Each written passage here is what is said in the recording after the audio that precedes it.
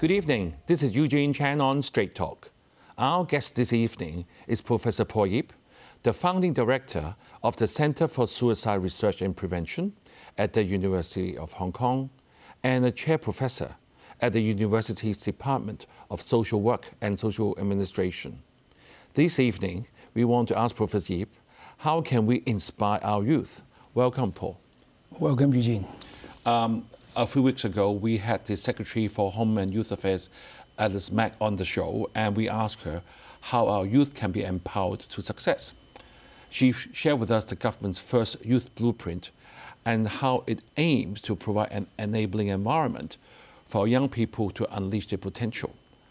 I think we all agree that youth issues are not straightforward matter, but I'm sure many of the viewers, including both parents and the youth themselves, will benefit from your insight. So maybe we can start by getting some views from you.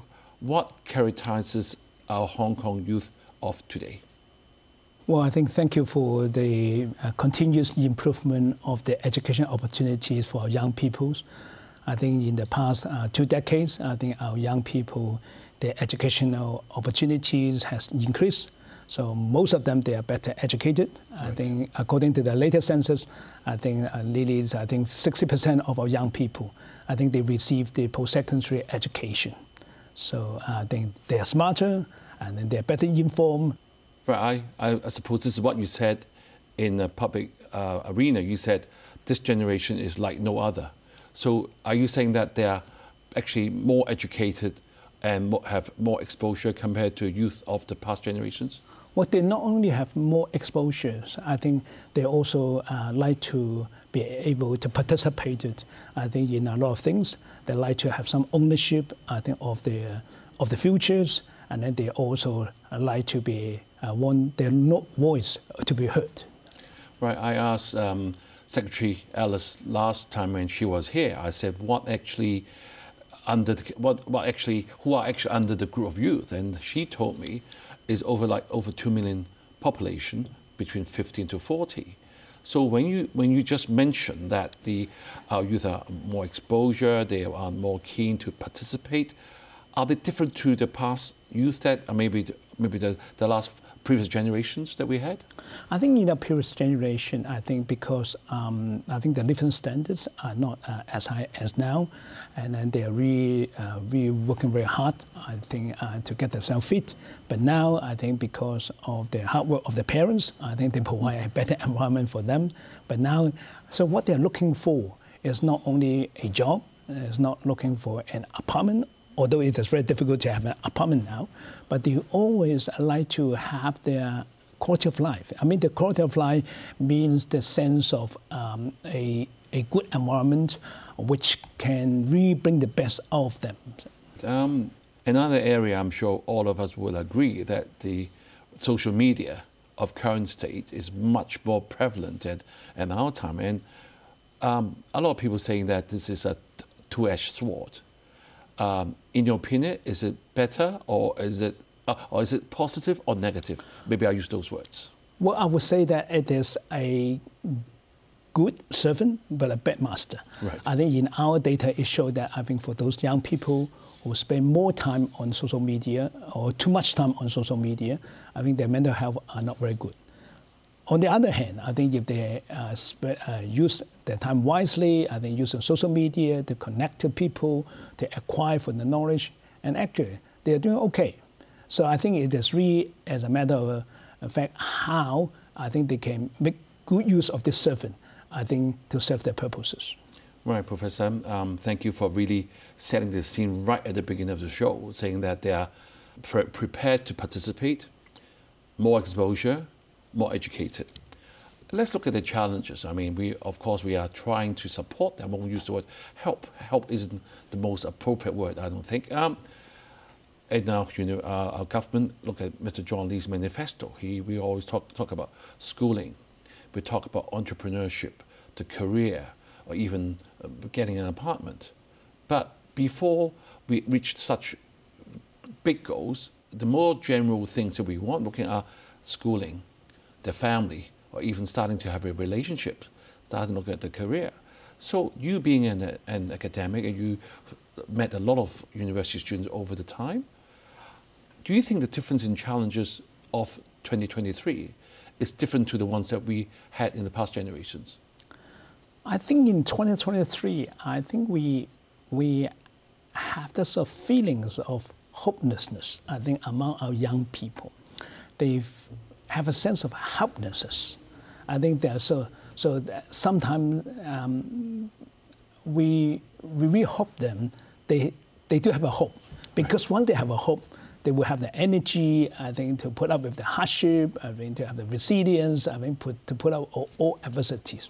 What we worry is what they call the laying fret. Right? The laying fret is not they want the laying fret. It is because I think they cannot see what good it will do, even if I work very hard. You know?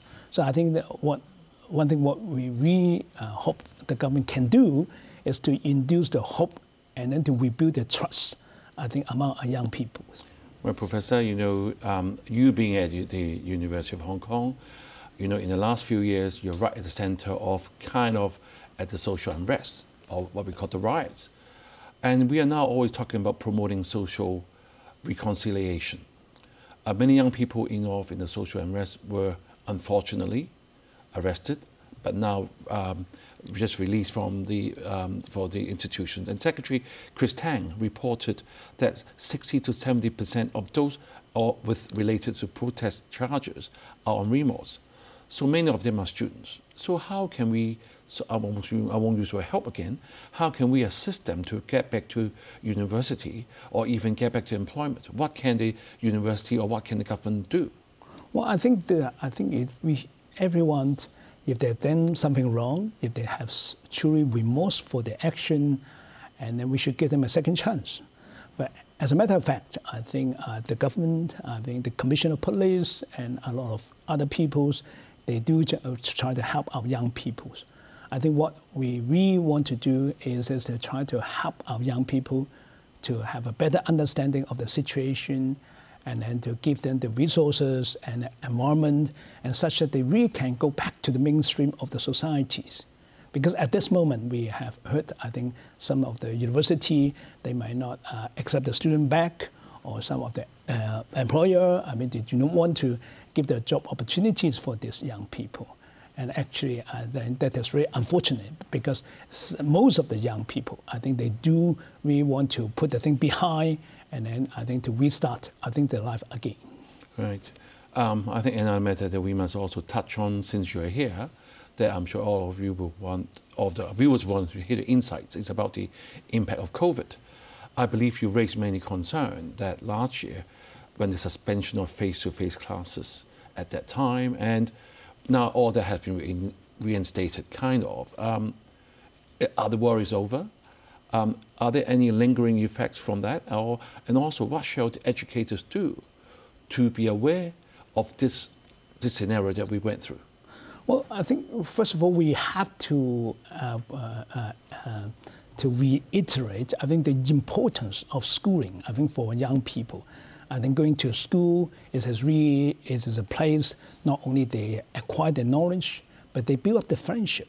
I think that's very important. I think when we ask the young people, if you do have the problem, whom will you approach? They usually, it's not the social worker. I mean, they will approach, I think, their classmates, their friends. I think in the past 3 years, I think because of the disruption, I think, of the classes, and sometimes there's some relationship. I mean, they do not have the opportunity to establish. So I think during last year, I think what we have seen because of the school disruption, it does cause, I think, a lot of anxiety among our young people, and such that the peer support cannot be established.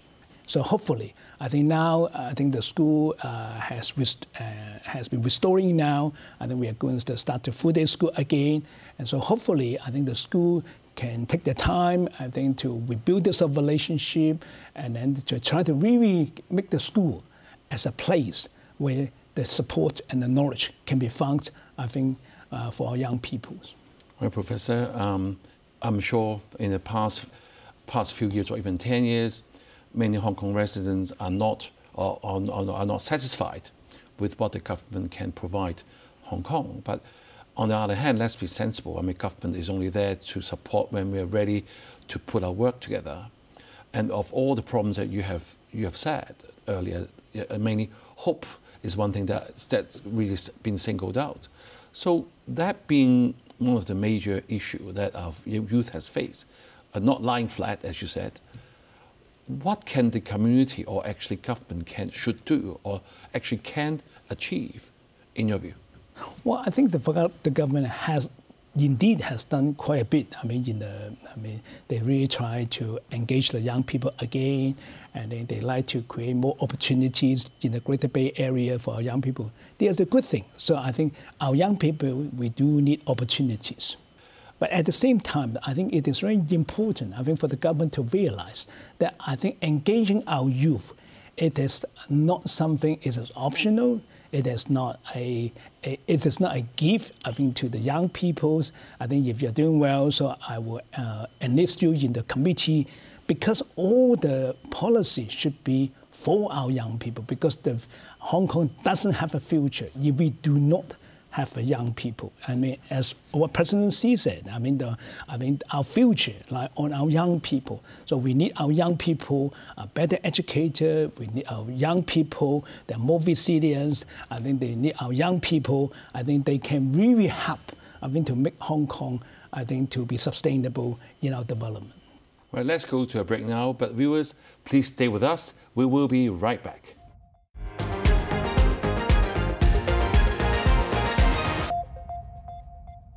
Welcome back. With the recent release of Hong Kong's first youth blueprint, we have been continuing to talk about how we can engage better with our youth. And this week, we have Professor Yip from the University of Hong Kong. So, Paul, in the first part, you have clearly stated hope is what is most needed amongst our youth, and that they don't intend to lie flat, and actually having them to participate in the government committees isn't a gift, but rather we should go into the crowd and engage with them. That's a clear message in the first half. Let's go back to our government first youth blueprint, and as you just rightly pointed out, that President Xi said clearly that with our youth being doing well, Hong Kong will do well, and it's obvious because they are the future pillars of our society. When you look at the 160 plus initiatives at the youth blueprint, Secretary Ellis said that their vision, let me read it out to you, is to cultivate our youth into a generation that loves Hong Kong and our country, courts international perspectives, and possesses a positive mindset. They'll ramp up the sense of belonging to the country and Hong Kong among the youth, and they have a thorough understanding of the Constitution and basic law. We understand that because we had a lot of issue with the law. But do you think these are the answers? Well, I think the goals are noble, and they're important. And then this 160 measure, I do hope, I think the government can implement it effectively and efficiently. So it is on the right track? It is on the right track. But furthermore, I think we need something more. I think we also need to address, I think, some sort of fundamental mindset change of the government. I mean, for examples, I take the examples that the government like to enlarge, I think, the coverage of the consultation committees, I think, to listen to our young people. I mean, it seems that the government is granting the right to some people. It's some sort of a reward, it's a gift. But if I were them, I would truly embrace, I think, our young people in the whole population, the policy formulation processes. We see this as co-creation, because I think this policy are for them. So have you ever really brought them on the board and then to formulate this policy together? I mean, sometimes we make them as one of the members, I think, but we do not really put them on. I think that's an idea. There's a mindset is very, very important. And then the other things, I think there's a lot of policies saying that I think if we involve our young people in the whole developmental processes, they are the indispensable, they're the essential for effective policy formulation, and good governance. We have many experiences, overseas country and locally. Don't underestimate our young people. I think they do not have to follow the old path. The old path might not work. The old path might not available anymore. So we really have to listen to them. We always provide the necessary resources, I think, to working with them. I think sometimes in our university, in some of our projects, our young people always surprise us, with their own ideas. So I think it is a time that we really how to embrace them. I think from the very initial formulacy setting the stage and up to implementation. Yeah, Professor, with this first ever government youth blueprint since the return of sovereignty over 25 years, or even before that, it's interesting that such an important document doesn't have much publicity. Or actually, I heard that amongst the media friends, or even amongst government friends, the community seems to be very, very lukewarm with this. Why do you think this is the case? Is it because it's not hitting the nail at the right place? I think it's But you said it's on the right track. It is on the right track, but it is nothing exciting. No, but if you really want to excite our young people, you really have to address, the so-called the deep core problem. But at this moment, what I'm saying that the measures are good, but at the same time, I think we still have to address the fundamental concerns about our young people. They like to be represented, they like to be a voice to be heard, and then they like to be actually to take some ownership, of the policy. But at this moment, is everything that is apparently is set up by the adults and ask young people, well, why don't you just hop in? But that is not what they want. The young people like to be in charge. Right. Secretary Ellis also said that the government has to face the challenge how to efficiently communicate with other young people. So my question was going to ask you, do you think they have succeeded in engaging with the youth? So will your answer be no? Well, I think it seems that they need to work much harder, to re-engage our young people more effectively. What we have seen in the past, it does not work very well. In 2019, when you see the social unrest, you see there's a lot of young people, they come out, they do express, the dissatisfaction, on the governance. Right, Paul, not only Secretary Ellis, but our Chief Executive John Lee, also in his manifesto, has categorically mentioned youth as a very important area. Do you think our youth actually felt their genuine intention, and also do you think they will appreciate at least this gesture or at least these plans they have? I think I still can remember, there's a former chief executive say that young people, they do not have any stake in the society. That really hurts.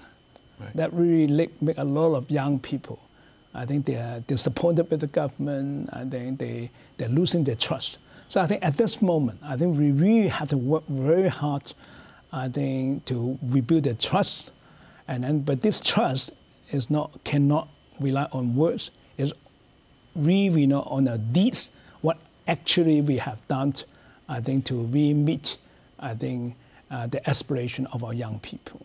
But will you say that this government, with having a new chapter, are we also in the right direction? Well, we wish them well. I really wish them that they can really carry out, what they have pledged, and then do it effectively, do it efficiently, and also have an open mind to embrace our young people.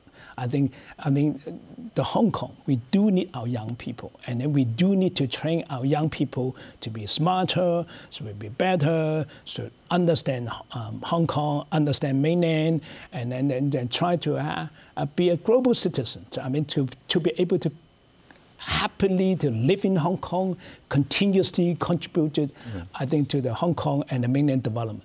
Right, Paul.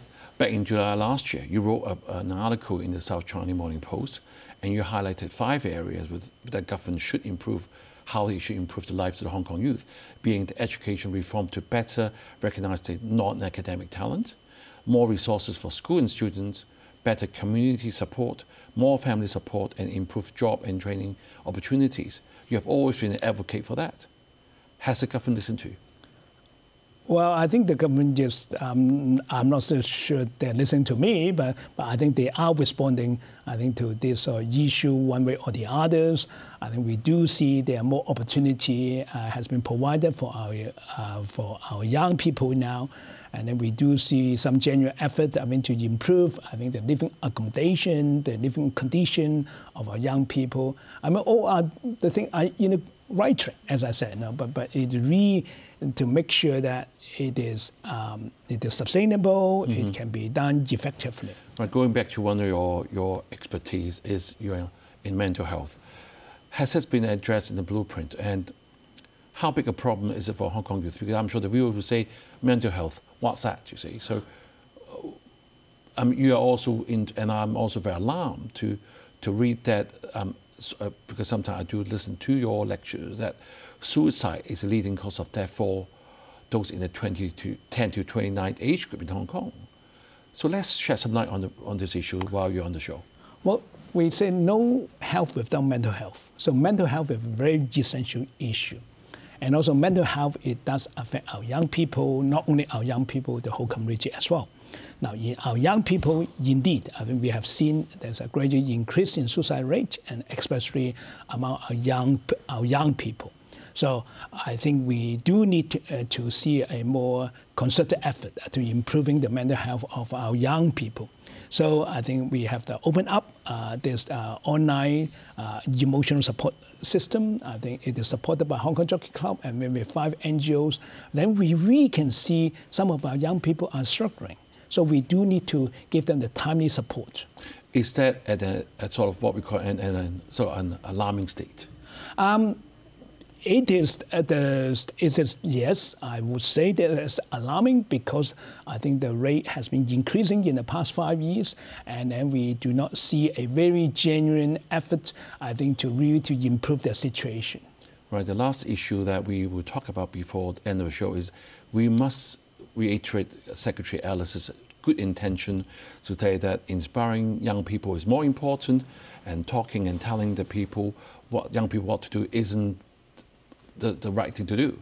So you being here now, because the viewers, a quick tip, how we can help as senior or parents, how can we guide our youth, so-called? Well, I say give them the resources, give them an environment to develop, and give them some responsibility. And then I think that we will bring the best out of our young people. Thank you, Professor Yip, for coming this evening. Engaging the youth is not a simple matter, but the government is determined to tackle it. The currently high suicide rates cannot be ignored, and we all need to reach out and become beacons of light to our young people. Have a good week and good night.